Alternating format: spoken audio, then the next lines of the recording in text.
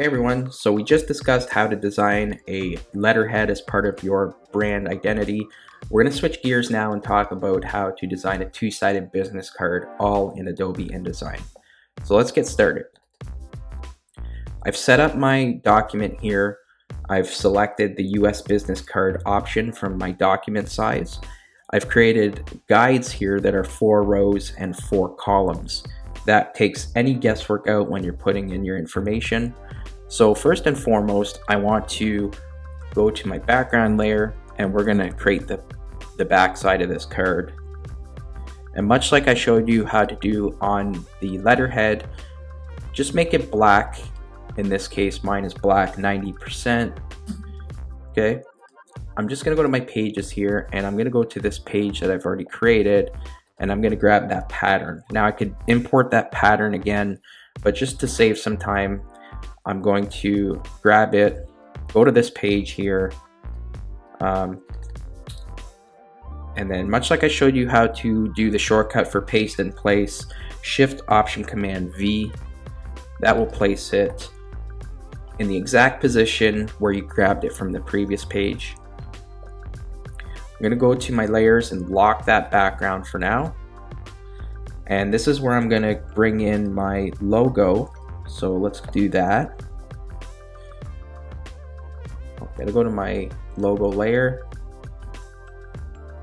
and let's bring that over.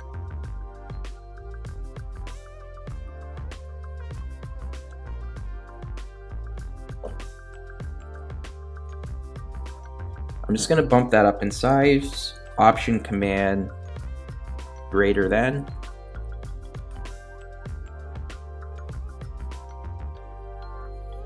Okay, and I'm going to grab my selection tool. I'm just going to fit this box so it's nice and snug around the logo. And remember to align to a page centrally and horizontally. Click on it, go up to your alignment tools, make sure that you're working from align to page, and let's align it. The horizontal centers and the vertical centers. Now I know for sure that's centered on this business card. Another way of doing that is just making sure your smart guides are on. This line will light up to tell me that it's centered that way, and then it's centered horizontally as well. Okay. So again, let's just assume that that's done. You've created a background, taken a nice pattern based on the icon from your mark. But again, that could change from brand to brand, right? So let's move on to this second page.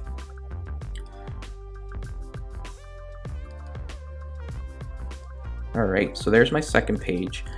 Just to give you an example, here's the one that I've already designed. We're gonna put the person's name, their title, their contact info, where they're located, their office, and maybe a website, and then their logo again. Just to keep in mind, if you want to change your margins, go up to Layout, Margins, and Columns, and let's make these there. That's what I had it initially, 0.1875. So that's good. I may have to do that to the other page as well. Layout, Margins, and Columns. There, I like that better.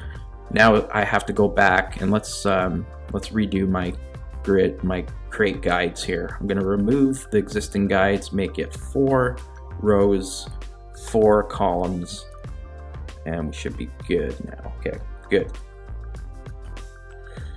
Okay, so first thing I want to do is let's put that person's name in. Actually, let's go back to layers, unlock that layer, and just give this another background here. Just a white background is fine. Again, let's make sure we're working on the background layer. Put that in. Let's make it white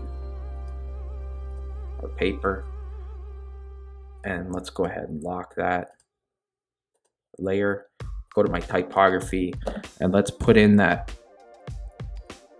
person's name. Tyler Thompson. Montserrat. Black. And let's make it 14. Make it nice and big.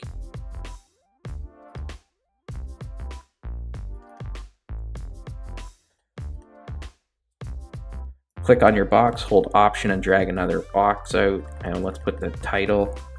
He's the director of sales.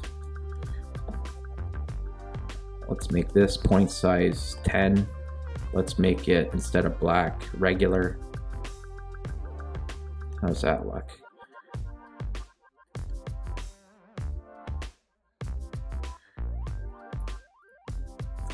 Okay, so we have his name, we have director of sales. Let's make that 9. Yeah, that works better to me. Okay, and what I like to do is let's just go ahead and click Tyler Thompson, maybe make another copy here. And what did we have for, yeah, let's put in his phone number and his email. So 416-352-7643. Let's make this bold and 12 point. Okay. And then enter.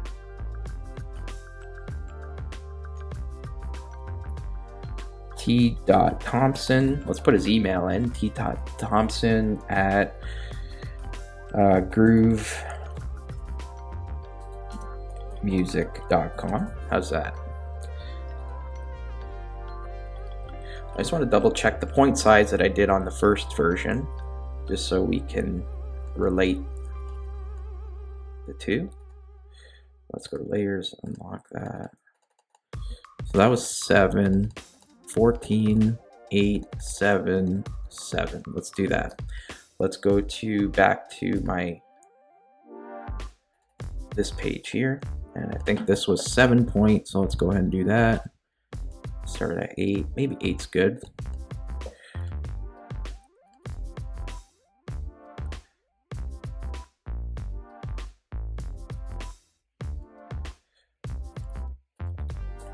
Okay, so I've got his phone number. I mean, essentially you could also do this, P, and then E.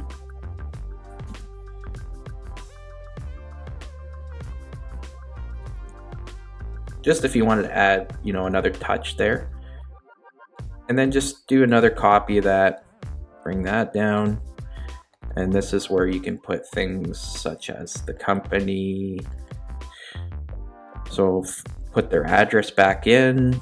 I'll just copy this stuff here.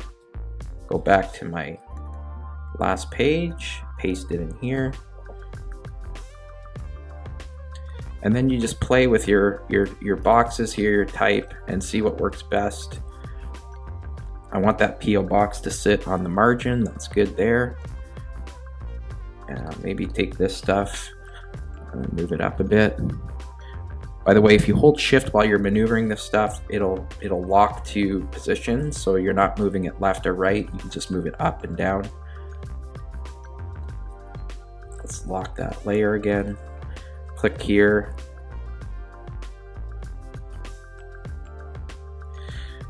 So let's do something like that, and let's move it up a bit maybe. And then I think I'm going to bring in the logo again. Oops, let's go back here. Unlock this layer. Let's bring in that logo.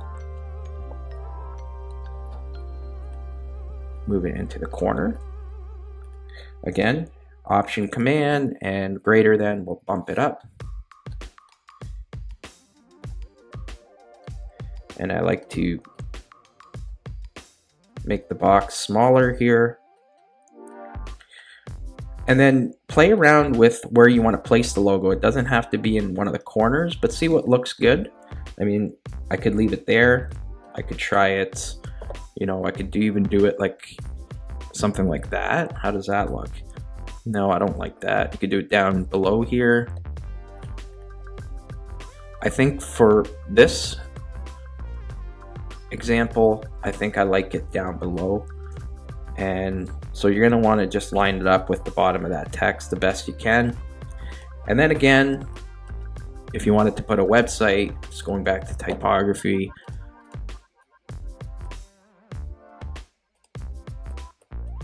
let's do that again. Not sure what's going on here. Could just do another copy, like there we go. www.groovemusic.com.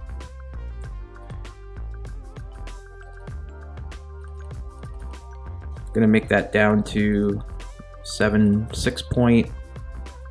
Let's make it semi-bold. Remember, rotate it. So let's do something like that, and then anchor it to something like the top of that T. Okay. So that's how you would do a business card. Obviously, I would play around with this to fix things, but be strategic on how you put things on a business card because it's going to matter in the end. I hope you enjoyed this tutorial. That's it for today, and we'll talk to you soon. Take care. Bye now.